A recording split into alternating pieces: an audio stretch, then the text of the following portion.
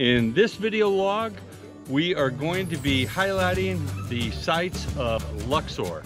We're going to be in the town of Luxor. We're going to be looking at all of the surrounding cities where there's things to see, things to do, and I can tell you, it is amazing, the rich history that is located here. Now, we've been doing this travel on a Viking cruise, river cruise, the MS Antares. And what a way to see all of the various sites around here. Be able to get off the boat, go out and tour, and then come back to the boat. So I'm going to be making a video on the ship itself, and it'll give you a taste of what it'll be like to be on a Viking Nile river cruise here in Egypt. Just fabulous. So hope you enjoy it. I'm going to really try to condense it down so I don't bore you, it's not too long.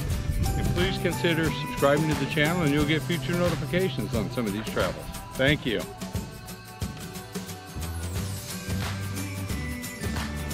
The temple here is really amazing. I mean, it is so well preserved for how old it is. Thoroughly impressed. I've heard about it, Karnak, and I'm not talking about on Johnny Carson, but this is something to see. The Karnak temple complex, commonly known as Karnak, means fortified village, and it comprises a vast mix of decaying temples, chapels, pylons, and other buildings. It's located in the city of Luxor. Construction at the complex began during the reign of King Sensuit in the Middle Kingdom, which was around 2000 to 1700 BC, and continued into the Ptolemaic Kingdom from 305 to 330 BC. And in 1979, it was inscribed on the UNESCO World Heritage Site list along with the rest of the city. So another place to see when in Luxor is the Luxor Temple. A massive temple here. We're going to do a tour now. Let's take a look at it. But again, one of the things you want to see when you are in Luxor, this is a must-see. Luxor Temple is located on the east bank of the Nile River and was built to celebrate Egypt's Opet festival. Most of the temples of Luxor in its present state was built by Amenhotep III in 1410 to 1372 BC in 3 phases. The two primary cult temples on the east bank are known as the Karnak and Luxor. Unlike the other temples in the Thebes, Luxor Temple is not dedicated to a cult god or a sacred version of the Pharaoh in death. The Luxor Temple is constructed of sandstone blocks from Nubia in the southwest Egypt. The temple complex is surrounded by mud brick walls, symbolic of the separation between the world and the sacred realm of the gods. I have to say, seeing this temple at night was just breathtaking with the remarkable, beautiful lighting.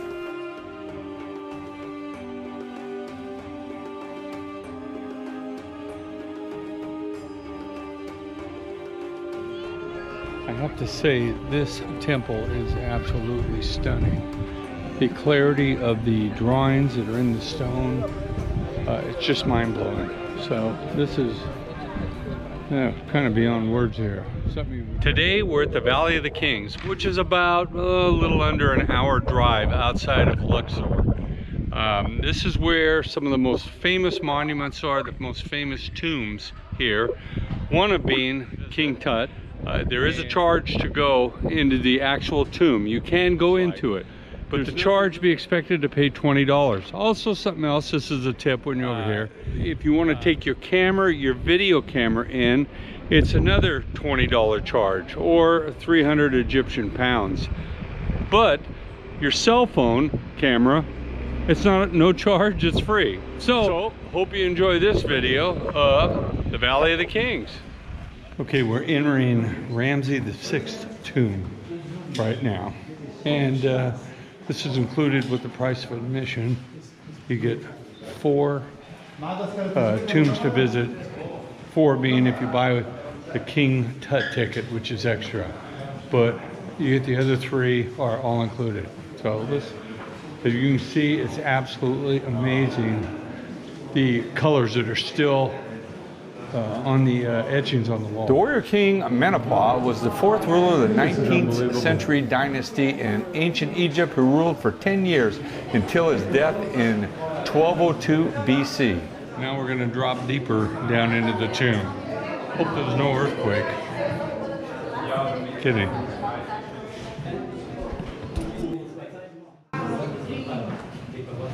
And here we are at the bottom of the tomb. This is what it looks like.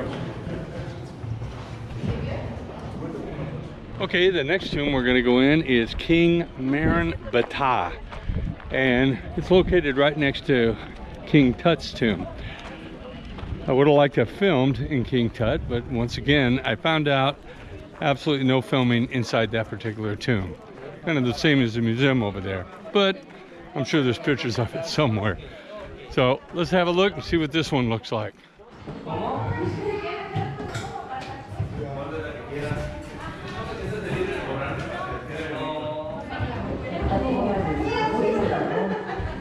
Kind of hard to believe that this chamber was just carved out of the side of a mountain in solid rock. It is amazing.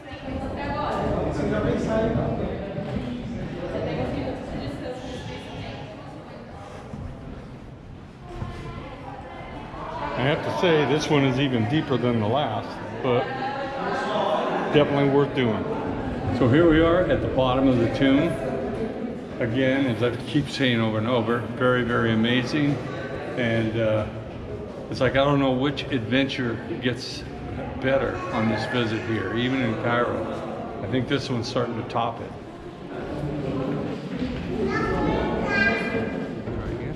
So you just came out of King Tut's tomb. Try to say that fast 5 times.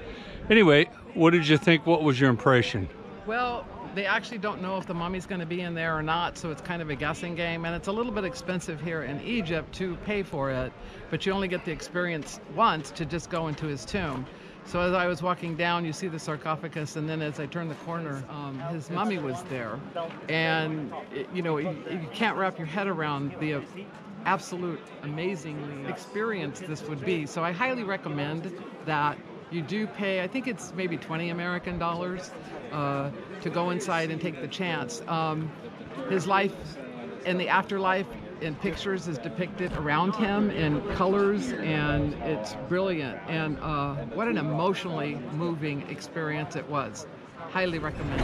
One of the things I really like is you don't have to walk all the way up the hill to get to the Valley of the Kings. They got this Tonka toy that we ride on, electric train, because they are going green here in Egypt. They probably had too many. And this, we're going through the market here. You kind of run like, it's like running the gauntlet. You got to learn the words to say La Shakran. So, and that means no thank you. But still doesn't do you any darn good.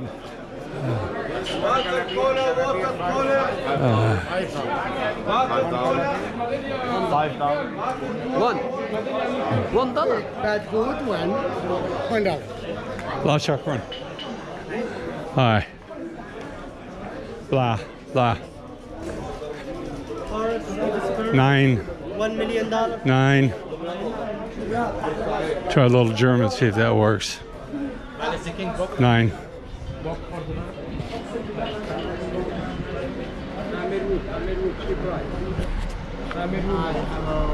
Hello.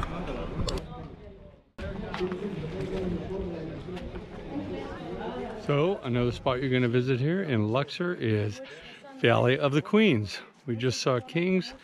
Now we're over at the Queens. And if you look around, the hillside is dotted with tombs everywhere.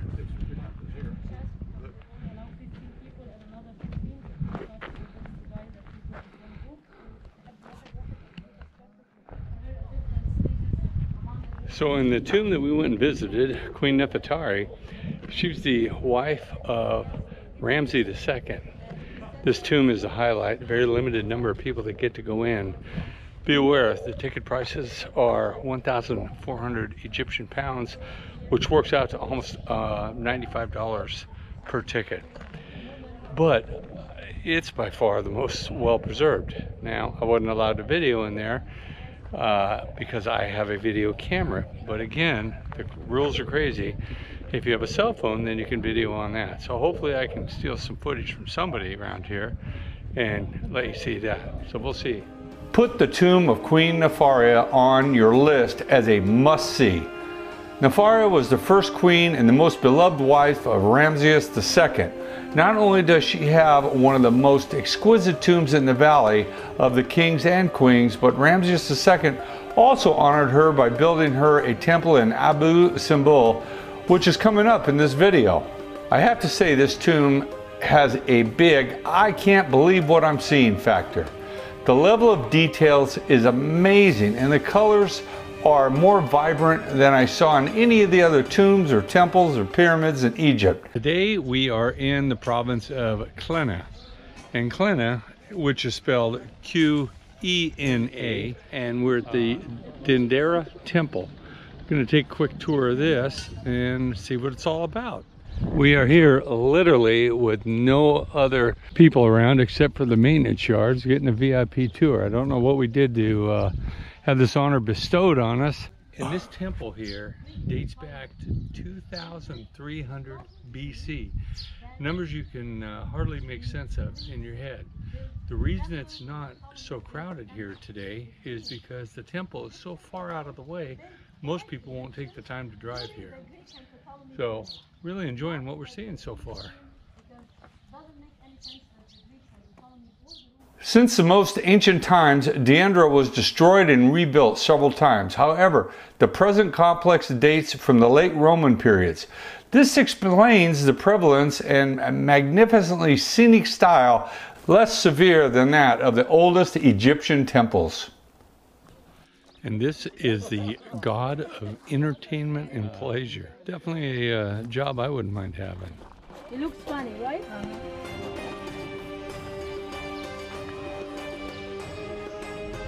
Okay, in these etchings, if you look to the very left, that one is Cleopatra. To the right is her member of the staff. And if you look down here, that is her son. Do you recall? These are all of the servants. This was carved at a time when she was having her affair with Mark Antony after Julius Caesar. This is the interior of the temple. The supports that go up apparently are solid granite and they are just massive. Up here on the ceiling, basically it's a giant horoscope, but you can't really see it because it's just a little too dark in here. So today we're in the town of Esna, right on the Nile River, and we're heading up to have a look at the temple, and then after that we're going to come back to this bazaar, which is kind of bizarre, and we're going to do some shopping, which that's always a challenge in itself. Anyway, so hope you enjoy this segment of the video. Keep watching, and we'll try to make it as interesting as possible. Thanks for watching. So this is the Esna temple, E-S-N-A. This is the one we're about to go in and have a quick look at. The temple of Esna, dedicated to the god Khnum, and was remarkable for the beauty of its site and the magnificence of its architecture. It was built of red sandstone, and its entrance consisted of 6 rows of 4 columns each with lotus leaf capitals, all of which, however, different from each other. The temple contains very late hieroglyphic inscriptions dating from the reign of Decius from around 249 to 251 AD. Now we're touring the beautiful town of Esna. You can see the different colored doors. We're walking down. We're going to spend lots of money, and we're having a great time.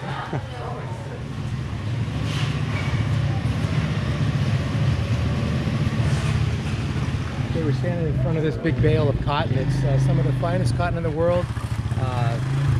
People from all over the world buy the Giza cotton. It's really soft. New bridal couples always want the stability of the cotton. So here we got a fabric shop that they do wedding dresses and other such things. This is where they make the falafels here in town, in Esna. And we are going to have them later on this afternoon. Actually, a delicious Egyptian cuisine.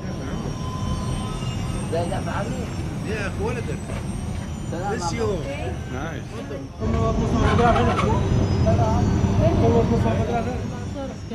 هو الجمل ده عنده كام سنة؟ ده بتاع 3 سنين انا. 3 years. I'd walk a mile for a camel. This is a 600-year-old oil press. They make oil out of lettuce here. So the negotiation, we had one negotiator for 5 people. It was very interesting because they were all friendly, but then they got us in a group and they started negotiating, and then they became angry and the prices kept going up and down. The end result was they were angry, but then once they made the deal, big smiles on their faces, and we started giving money away. And I think we paid too much. So today we're going to be flying over to Abu Simbel to see the temple over there. I'm in Aswan right now, and apparently it's enough to take about a half-hour flight to get over there. So we'll see how that goes, and hopefully you're enjoying the video. Thank you. On some benches, unfortunately, we don't have shade for everybody, right? So I'm here at the Abu Simbel temple, which is still considered in the province of Aswan. However, it's as you saw a little earlier, it's a bit of a plane fight, 30 minutes down here, but you know, real smooth, easy to get to. When you walk up on this thing, come around the corner, it is absolutely stunning. We're right on the Lake Nasser. Now, keep in mind, I have footage of the lake, and that was 260 miles away from here. So to say this is not a giant lake, that's an understatement. It's absolutely massive. I understand no video inside with cameras, but we're going to do our best to get some. During his reign, Ramses II embarked on an extensive building program throughout Egypt and Nubia, which Egypt controlled. Nubia was very important to the Egyptians because it was a source of gold and many other precious trade goods. Therefore, the king built several grand temples there in order to impress upon the Nubians Egypt's might, and he also wanted to Egyptianize the people of Nubia. The most prominent temples are these 2 rock cult temples of Abu Simbel at the border between Lower Nubia and Upper Nubia. Okay, so I snuck a little video inside there. Very impressive, very beautiful temple. All of these temples, it's kind of hard to figure out which one's the best because they all seem to top the next one. These 2 temples I've shown you are the Great Temple, which is dedicated to Ramses II, and the smaller temple dedicated to his chief wife, Queen Nefertari. We know that construction of the temple complex started in approximately 1264 BC and lasted for about 20 years until 1244 BC. It was known as the Temple of Ramses, and as I said, this was just breathtaking to look at and walk through. Seeing these temples is well worth the flight down to Aswan.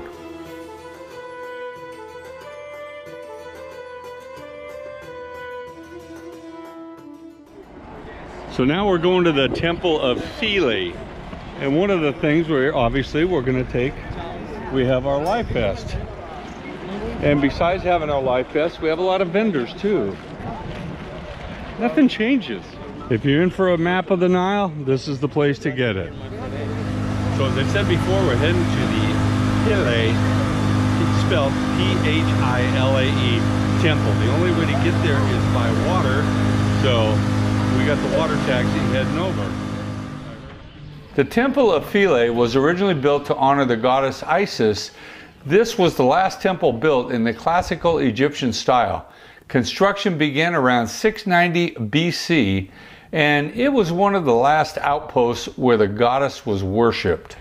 And one of the tips that I meant to give you, I can't remember if I did in any of the other videos, but even here at the temples, if you have to go to the toilet, use the restroom at all, be prepared to tip.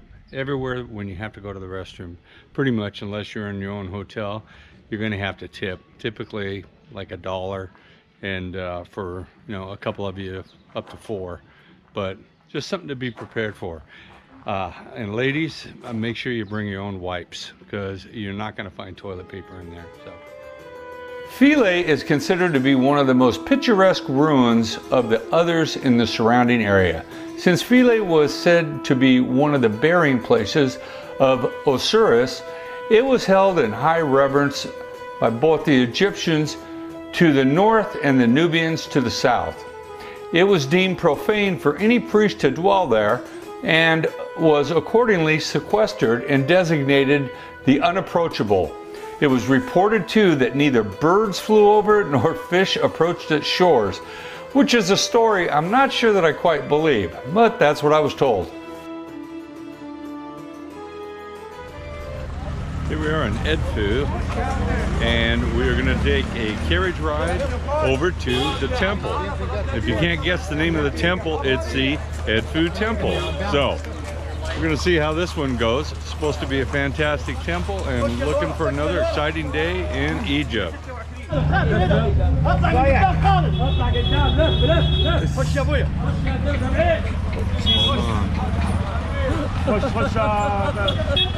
Or this group is caring for me, for my group that is nice, good. Or this good. So at this particular temple, what we do is a carriage ride both ways. Apparently a little bit too far to walk and not far enough for a bus. So, pretty comfortable. Now we're in high gear now.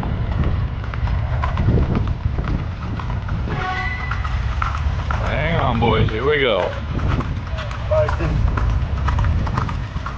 So here we are, we're inside Edfu Temple. This is the beginning of it. Looks pretty massive. These are the ancient walls that literally surrounded this entire temple. They're still standing.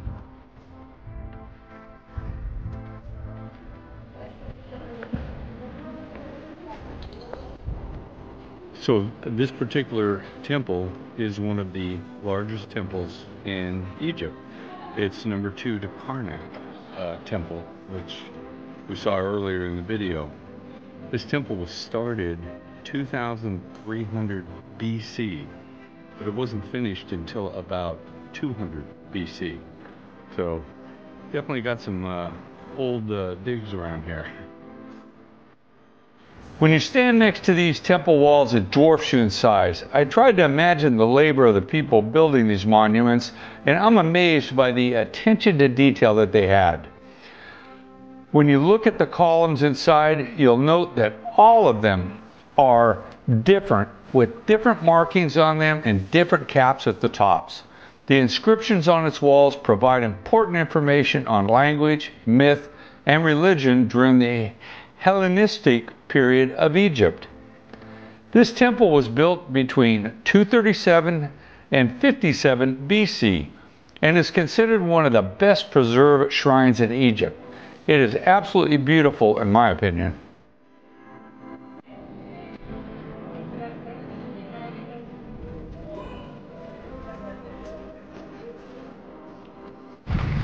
Well, that was an interesting time in the temple, and now we're on our way back into town. My name is Mahmoud. Welcome Egypt. It's nice, beautiful. And he's our trusty carriage driver. I hope you enjoyed the sights of Luxor and the surrounding areas. These tombs and temples are some of the most amazing sights that I have ever seen, and seeing it from a Viking Nile River cruise even made it better.